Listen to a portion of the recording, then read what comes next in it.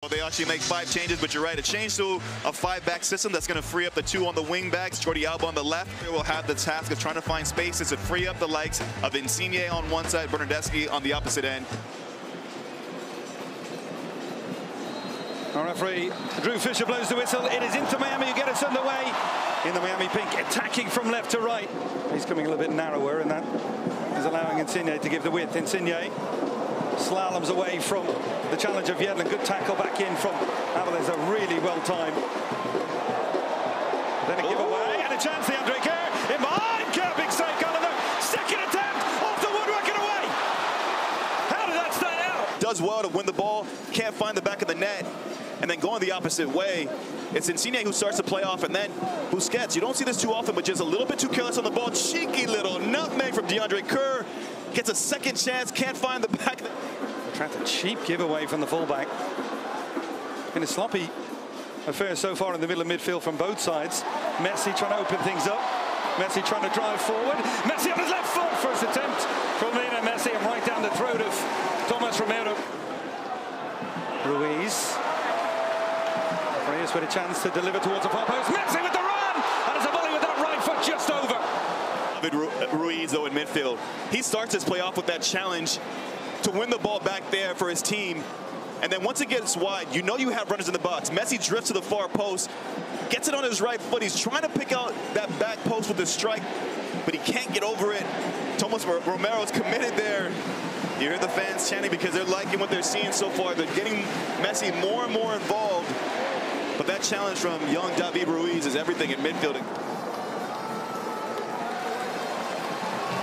But one man who has increased his form over the last couple of months is Robert Taylor. He comes on, but the warm ovation for Lionel Messi. Taylor back for Allen. Allen with the cross, and well, the ball's going to fall clear, and Farias has absolutely rifled it into the top corner.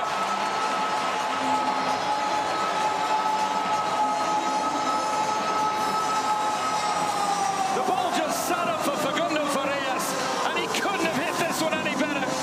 Quality to finish off plays, and he gets his goal because of a late run. He's on the left side of your screen, not even in the frame of what's happening with this play, but he starts that late run, attacks the space, good ball in the box by Noah Allen, first half sub, that forces a save out of Thomas Romero, but right into a dangerous area, right into the pathway of a player who's confident in the 18. Facundo Farias just puts his laces through it.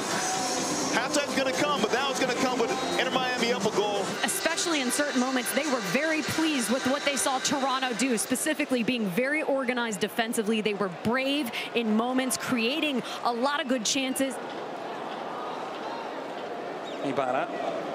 Bernardeschi again, left-footed ball, and just too far ahead of Kerr. It's fallen nicely in Insigne, and we talked about the sloppiness at halftime. It's continued here for Inter Miami. Goes off. Alvarez trying to play that ball too. There's the kind of run you talked about from Farias. They're listening to you. Allen. Taylor. Edge of the penalty area. Still Taylor. Still going around. Taylor! Oh my word! Absolutely stunning from a man who's hit the heights of form since Lionel Messi's arrival. And behind, but you got to take absolutely nothing away from Robert Taylor, because this ends up being a solo finish. As the ball gets cycled around, Robert Taylor just confidently shimmies past 1,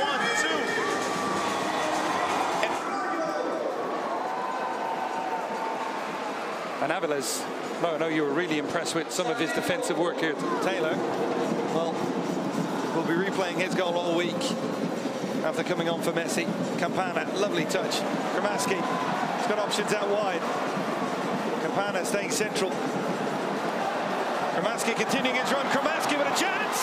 Oh, it's a super goal. The youngster right at the heart of it. What a future this young man has. The U.S., and what does he do when he comes on the pitch here?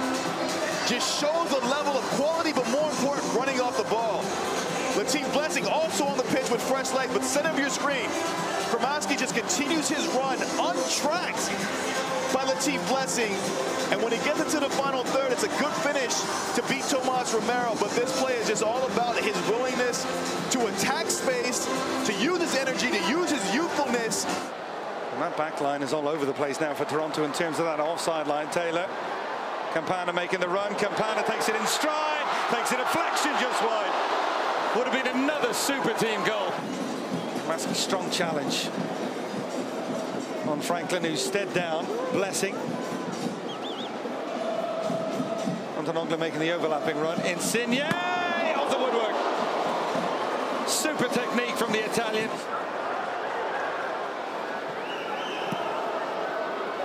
Campana. Farias. Farias. A little chip in behind. Another opportunity. It's another goal. Yeah. Robert Taylor just cannot stop scoring. Top-class goals. Of these class goals, it's him who starts to play off from a wide position. But Inter Miami, what they do so well is they keep this play alive. A little bit of press here, sloppy from Toronto FC, but then the creativity of Facundo Farias to pick out the run of Robert Taylor. And once he gets it behind the back line, you tip a hat to him because this is just an absolute class finish. Puts his laces through it. So much power, so much precision and accuracy. Nothing Tomas Romero can do about it as he just watches it drift past him, finding the back of the net for the second time tonight. Robert Taylor extends Inter Miami's lead 4-0. But a lot of that quality just came from them being energetic, playing forward a little bit more, being daring to run off the ball, and then some real quality finishes from Robert Taylor. 4-0 it ends at Drive Pink Stadium. Inter Miami 3.